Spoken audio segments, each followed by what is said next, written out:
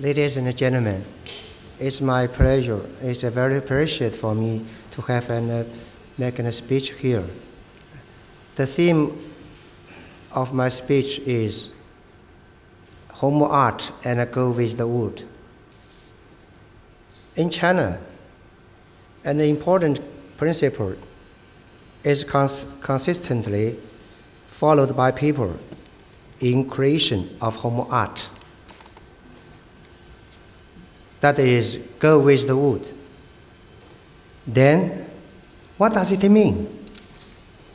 In short, it's a special workmanship, mostly done with handcraft to make wood products at their most ideal profiles and appeals, in accordance with the material's natural shape and characteristics.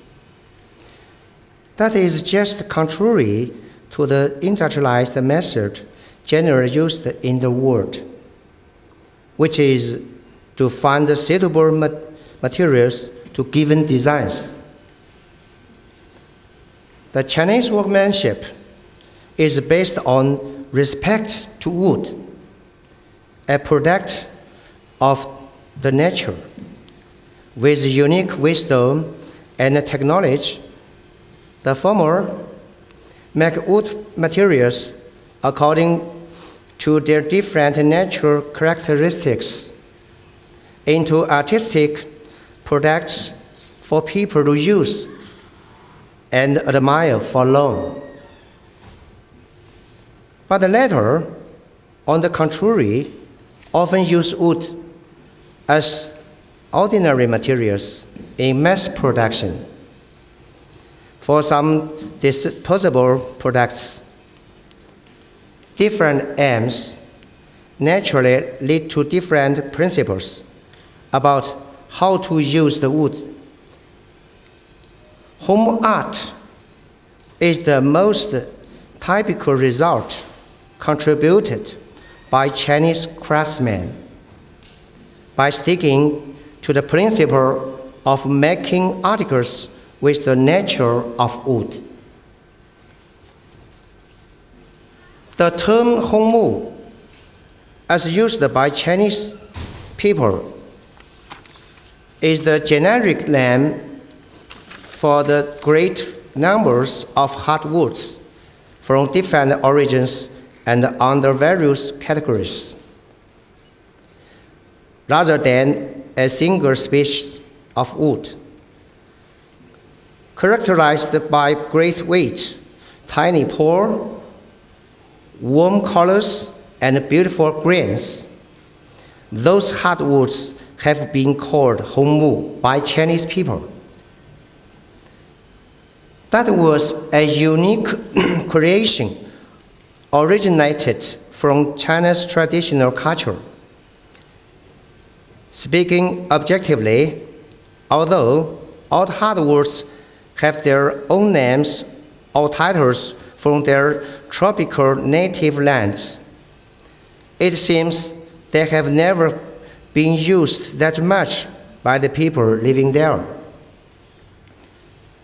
As most of those hardwoods cannot grow into regular shapes, and hollows and wormholes in their trunks often detracted from their values. They are not very good for mass production.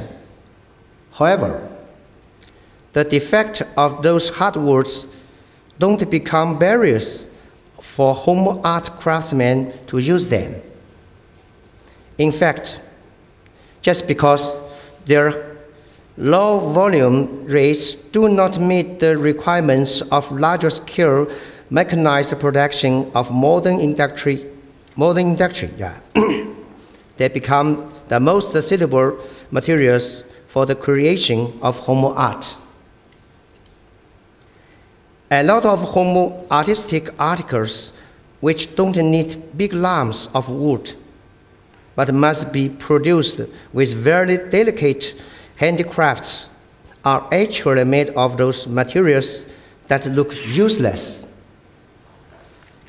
the craft of turning waste into treasure is titled Fine Carpentry Craft in China, which has been listed in China's state-level protection projects for intangible cultural heritages. Its key neck can be summarized into 4 words: go with the wood.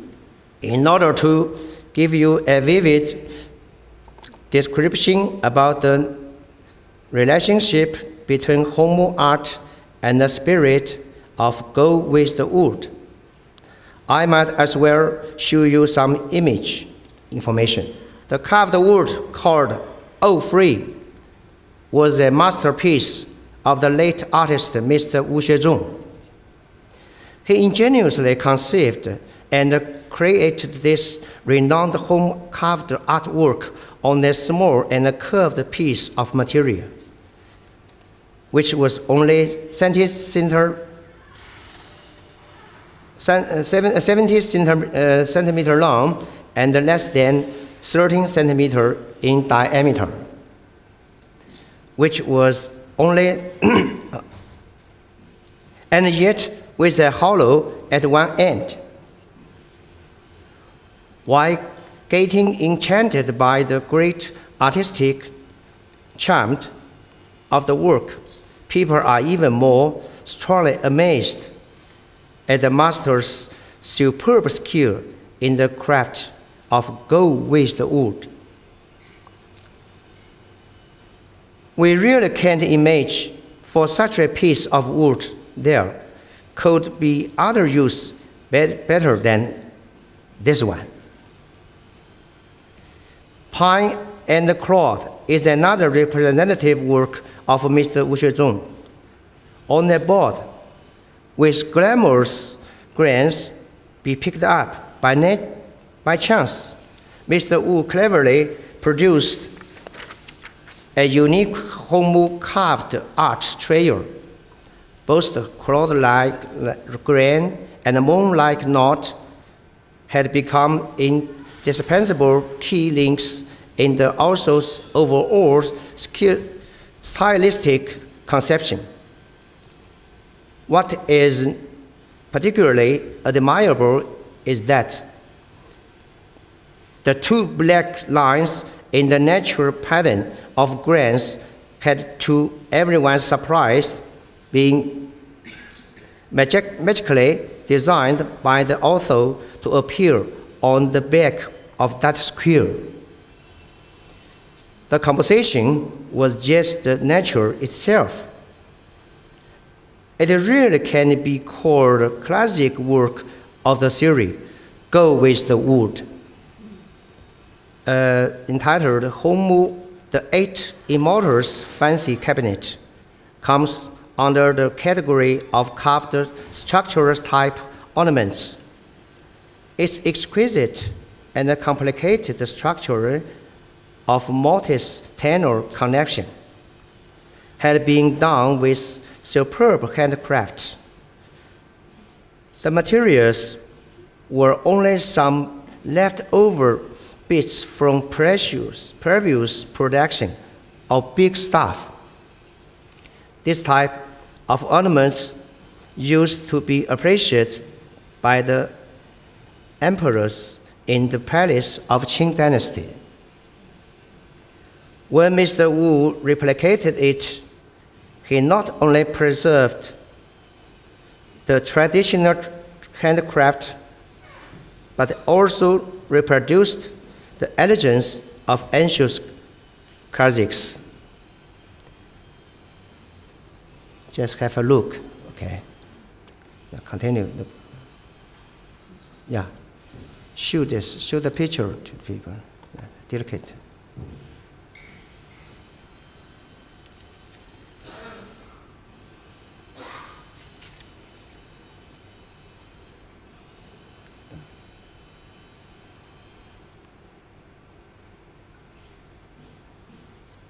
The video is too long, but just for you have a look, okay? That's the process. Now come to the next one. Okay.